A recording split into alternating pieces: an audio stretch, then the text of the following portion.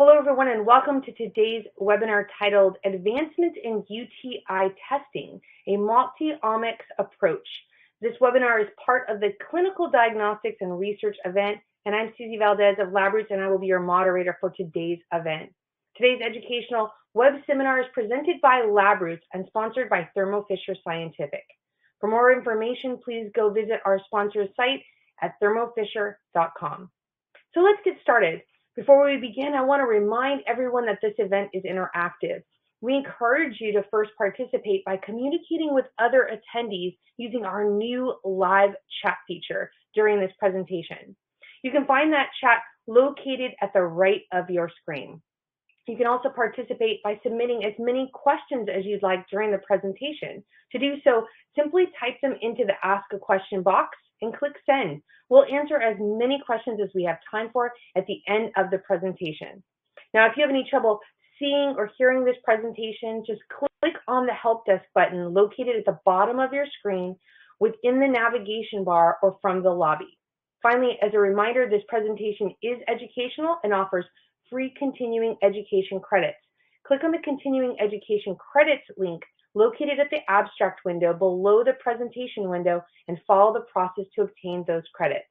I now present today's speaker, Dr. David Baunoch, a CSO and co-founder of Pathnostics. For a complete biography of our speaker, please visit the Biography tab at the top left of your screen. Dr. Baunoch, you may now begin your presentation. Thank you. I'd like to thank Thermo Fisher for providing this opportunity for us to discuss advancements in urinary tract infection testing. UTIs are a very important clinical problem, and especially with our aging population, it's becoming more and more of an issue.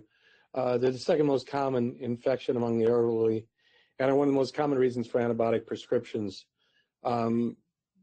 The problem really comes from the bad outcomes associated with management of these urinary tract infections, especially in the elderly, over time.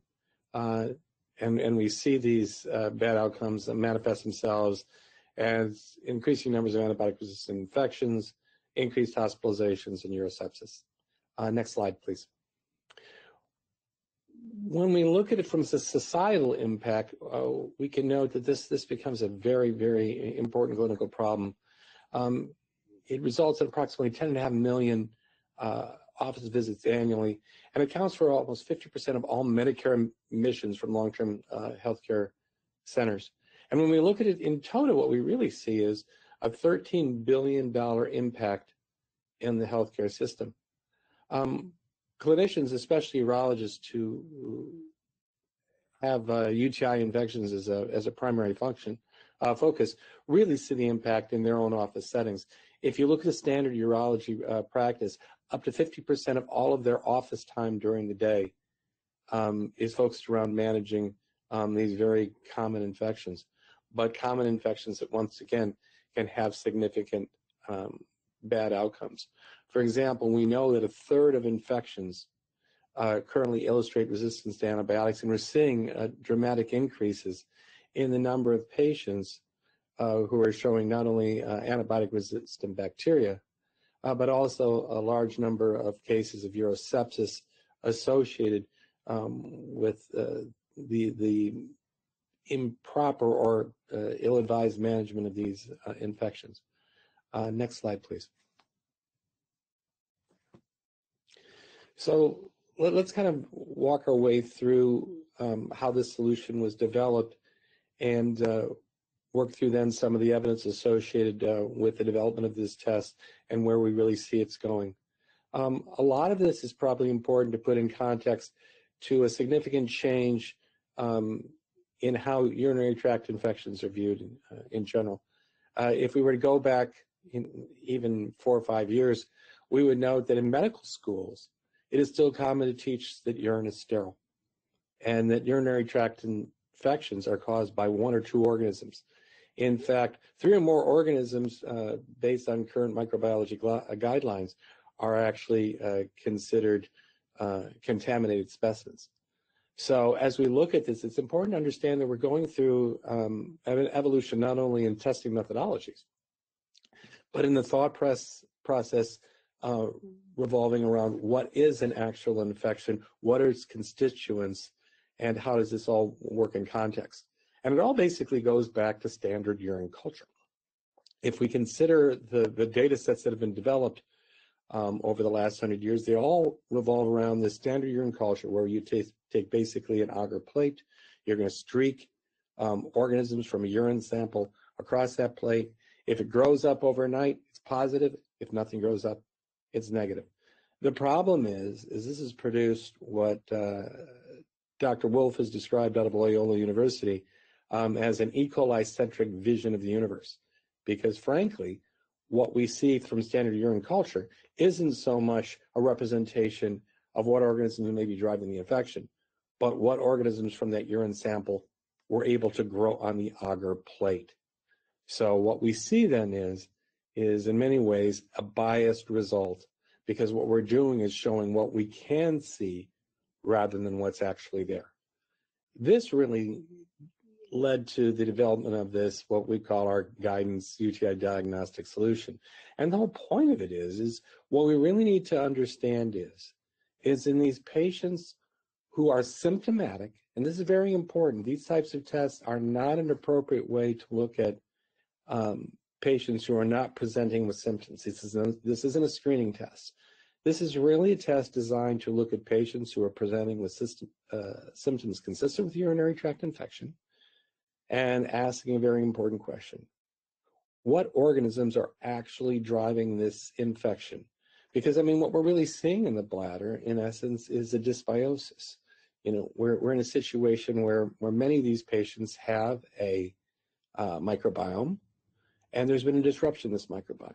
We now have growth of a subset of organisms that normally might not be found there, or at least in those proportions. And so now we want to ask a dynamic question. What organisms, bacterial, viral, or fungal, may be present in that urine sample that is driving this infection? So the original test that we developed with Thermo Fisher about 6 years ago looked at a small subset of organisms, which at the time were thought to be driving urinary tract infections. Over the last several years, as the academic research has driven a better understanding of what organisms might be causative, this panel has expanded. And it now represents a large subset of gram-positive and gram-negative organisms that would normally be missed by standard urine culture. But it's great. We've identified something. How does that reflect how then you treat? How do you develop a treatment algorithm derived just from the genetic information found within that sample? Well, the truth is, it's not only difficult, it probably produces an inaccurate result. So we started with the idea we were going to look at only organisms. So we ID'd the sample. We then looked at the presence or absence of antibiotic resistance genes. Here's where the challenge started. So we look back 5 years, we've identified the organism, we've looked at trying to develop a panel for antibiotic resistance genes. But the challenge was really twofold. First of all, not all antibiotic resistance genes for all of these organisms have been identified. At the same time, we're going to see situations where you can identify an antibiotic resistance gene, but you actually don't have susceptibility. Why? Well, it's basic genetics in many cases. The presence or absence of a DNA sequence does not necessarily correspond to whether or not it's functional and to the degree to which it's expressed. And these create conundrums. So what we basically found, and in a paper that's being released in the next couple of weeks, what we've basically been shown is about 40% of the time, there is a discordant result between the presence or absence of antibiotic resistance genes and actual antibiotic susceptibility. About 20% of the time, we find an antibiotic resistance gene, but don't see resistance. And about 20% of the time, we get resistance in the absence of an antibiotic resistance gene. So then how do we come up with a functional result? Because it's all really about treating the patient. So we went back to the biological question we were looking at. And it was clear that culture was missing a significant number of organisms. So isn't the question, if you have this dysbiotic condition, rather than what organism is causing the infection, perhaps the better question is what combination of organisms are driving an infection? And doesn't the treatment then have to be tailored to answer that important biological question? So we developed what we termed a pooled antibiotic susceptibility test. And basically what this test is it queries the urine and asks a basic question. What antibiotic will get rid of these uropathogens that have been identified in such a way that we can disrupt this dysbiotic condition, and in doing so, have a much better likelihood of actually having a real result when we treat the patient. Next slide, please. From a methodologic standpoint, the ID and antibiotic resistance test is very straightforward.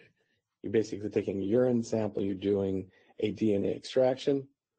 We then identify the pathogens and antibiotic resistance genes. In this particular case, we look at 41 specific organisms and over 30 antibiotic resistance genes from 7 different classes. This produces that, once again, very important information. What is it? And what antibiotic resistance genes are present? But now we further then want to look at the question of, so what is the appropriate antibiotic to actually treat this group of organisms that we see? Next slide, please. And when we look at it, this is where this pooled antibiotic susceptibility test really comes into play. Because what we do know is if we have several groups of organisms found together, that these bacterial interactions can drive significant changes in antibiotic susceptibility, both upregulating and downregulating antibiotic susceptibility merely due to the presence of these additional species. And really, once again, this is a in vivo phenomena that we're really tapping into, because we understand that when they work together, they're going to share metabolic byproducts. They do this under stress in ways to try to manage this new challenge that they face, the presence of an antibiotic. How can we now survive in this environment? And to survive it, what they basically say is, let's cooperate, let's work together. So what we've been able to identify through this process and is already been published is basically data that suggests that there's a significant subset of paired and groups of organisms that have different antibody susceptibility testing in the presence of these additional organisms. And this is really consistent with other peer-reviewed work that's come out over the last decade or more. Next slide, please. So how does this actually turn into a clinical result? So let's look at how we try to pair the ID and presence of antibiotic resistance genes with the susceptibility and clinical practice standards in an algorithmic approach to try to come up with what is the best choice with respect to antibiotics when you're trying to manage these patients. And this recognizes the fact that, especially in the elderly population, we're going to see a large number of these polymicrobial infections. So let's take a look at this report and start with the part at the top, where we're basically looking, in this particular case, we had 4 organisms found within this patient's urine. Once again, as we recognize this, it's probably also important to understand that in this particular case, since standard urine culture is what this test is based on, there's a very linear relationship between CFUs that would be traditionally identified using a standard urine culture report and our cells per mil here. We basically see a direct relationship between CFUs and cells per mil. So when we say 100,000 cells per mil, this would have corresponded to the 100,000 that would normally be seen using a standard urine culture. So we had 4 organisms found in this particular case. So it's a polymicrobial infection. We tested against 19 different antibiotic combinations. In our report and how it's set up, the antibiotic that produced the best result would be on the left-hand side, and then the right-hand side. So as we move to the right, these become less of a preferred antibiotic based on this specific patient pattern. So once again, this is basically, as we would say, the old personalized medicine approach. For these organisms, Cipro in this particular case worked out to be the best choice.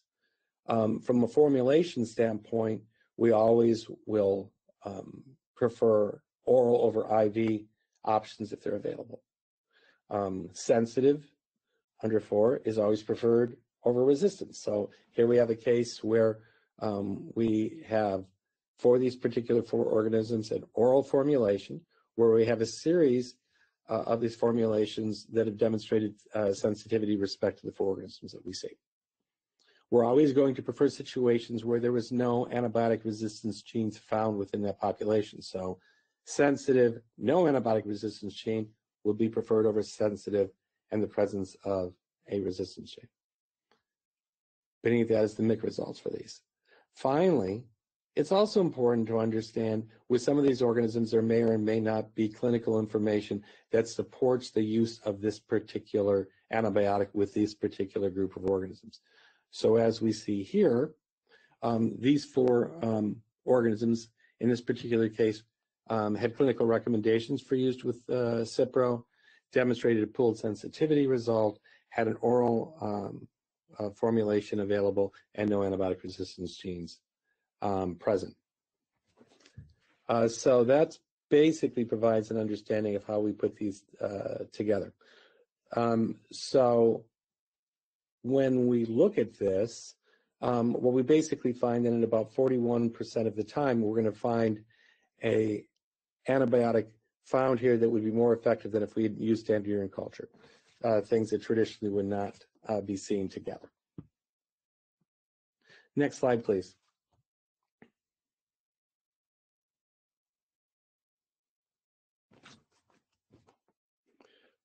So let's kind of look at some of the challenges that this test provides.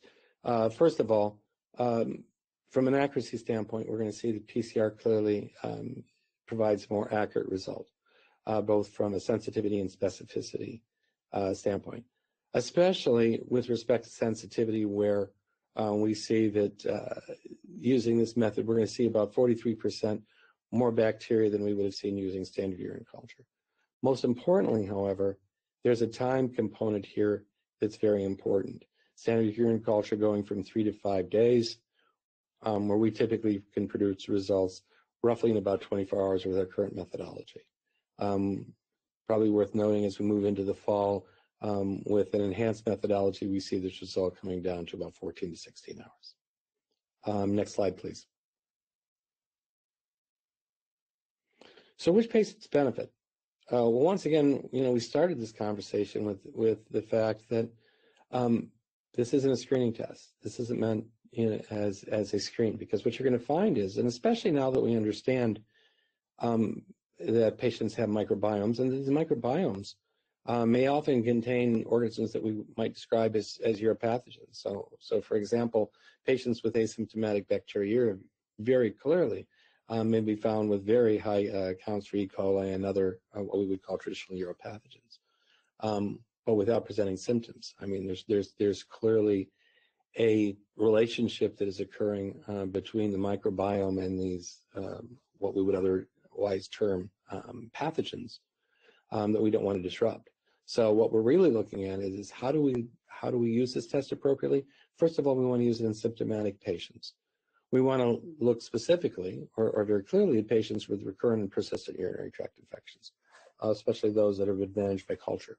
Why? Because we understand that a very likely reason why they may have persistent infections is because the culture is otherwise missing organisms that might have been managed if the test had been more sensitive and specific.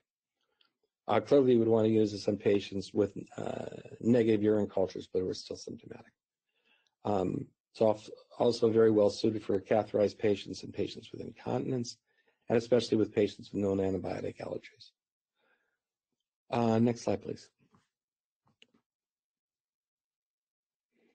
To this date, we've completed 4 large clinical trials to support the development of this work. We did an original internal validation.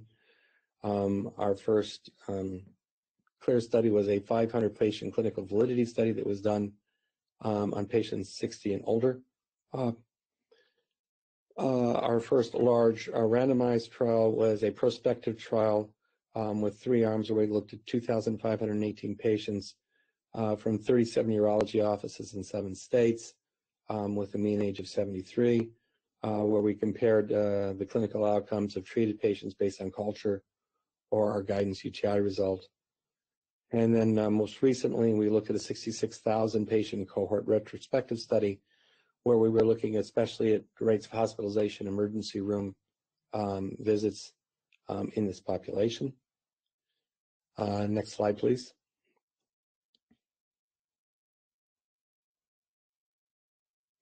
These studies have resulted in a number of peer-reviewed publications, basically looking at clinical validity, analytical validity, and then clinical utility. What we've basically been able to demonstrate over time is the test is both sensitive and specific, and from a clinical outcome standpoint, as we're going to see, has resulted in a significant reduction in emergency room and hospitalizations associated with performance of the test. At the same time, we've started to describe mechanistically the development of, or the identification of groups of organisms. And these groups of organisms have been able to be demonstrated that over time, that the presence or absence of certain of these pairs significantly increase or decrease the antibiotic susceptibility characteristics of these groups of organisms. Next slide, please. Let's look at some of the data identified here. One of the things we note significantly, and there's a group of organisms not detected by standard urine culture that we are seeing using this methodology, once again suggesting that there is a significant prominent miss using standard urine culture as compared to molecular methodologies. Next slide, please. And that this miss often manifests itself in missing what would otherwise be termed polymicrobial infections. When we look at these cases, in general, especially when we look at patient populations above age 65, we're going to find that a significant population are polymicrobial in nature. In this particular case, about 56% of all cases identified in this population are polymicrobial in nature. And when we compare this methodology to what we would see to standard urine culture, we see that standard urine culture is going to miss about 4 out of every 5 polymicrobial infections. How does this impact things? What we would find is that about 1 in 5 times, by not having the correct identification, we would have missed the correct antibiotic. Next slide, please. Let's look at some of these specific interactions and how they may change outcomes. So once again, we identified 13 specific bacterial pairs that are commonly found that change these interaction patterns. If you look in the first graph on the left, it gives a fairly interesting phenomena. In about 30% of our cases with cephalosporin, we would have seen antibiotic resistance for E. coli, roughly about 20% with Klebsiella. When we look at these found together, there's a significant additive effect where we find that upwards of 50% or more of these organisms, when they're found in pairs, are known demonstrating resistance. At the same time, we can see downregulation. So when we look at tetracycline, upwards of 40% of the cases demonstrating tetracycline resistance, roughly 20% with Klebsiella, but when we look at them together, we see a decrease in resistance with respect to E. coli and an increase in resistance with respect to Klebsiella. And once again, these phenomena have been shown to be reproducible, and we began studies to look at these from a mechanistic standpoint to understand what's happening from an interactional level that might be driving this process. Very important finding, however, though, because the challenge is if you were looking at these as just results from pure culture and looking at E. coli only and looking at susceptibility patterns, we clearly would be missing something with respect to how we would have looked at this data. Next slide, please. So let's look at some real-world data. And this was probably looking at roughly 100,000 cases worth of data over a 12-month period. where a standard urine culture would have missed 8 types of bacteria in all the samples. It would have missed about 5,800 samples with fastidious bacteria. It most importantly would have missed 17,000 cases of polymicrobial infections, with over 9,000 having different pairs of organisms that would have changed the susceptibility patterns to antibiotics if you had known they'd been present. So what would have happened? Standard urine culture would not have provided the correct antibiotic choices for that group of pathogens, and on average, it would have taken them over a day longer to provide the results. And what's the net impact of this? What ultimately, in my mind, is the driver of many of these things is our need to move time to result faster. Because frankly, every day that we wait drives empiric treatment from a clinician standpoint. If we can move it from 4 to 5 days to under a day, and hopefully eventually to under 4 to 8 hours, 4 to 8 hours, now we have a situation where empiric treatment does not have to be the first choice that clinicians reach for when trying to manage these patients. And once again, if there is a societal risk long term, not only from UTIs but really from all infections, is the common need for clinicians to turn to empiric treatment to manage patients, because frankly their symptoms are acute enough and strong enough that they don't want to wait to have to go ahead and intervene. The faster we can turn our results out, the more likely we're going to be able to treat these patients not only more rapidly but more accurately. Next slide, please. From an outcome standpoint, from a clinical utility standpoint, when we look at the results from our 66,000 patient study, what we saw was a 13.7% reduction in emergency department and hospital visits per year, and roughly a 22% reduction in costs. In developing data that we're looking at now from a more significant population, we find that those reductions are even more dramatic. Next slide, please. And once again, I think the drive to all of these things, as we add in testing, can't be to drive more testing and more antibiotic use.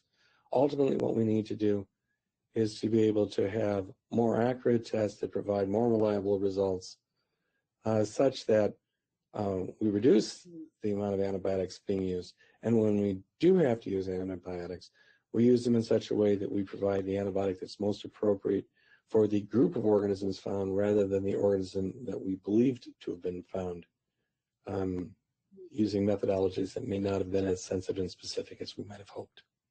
Next slide, please.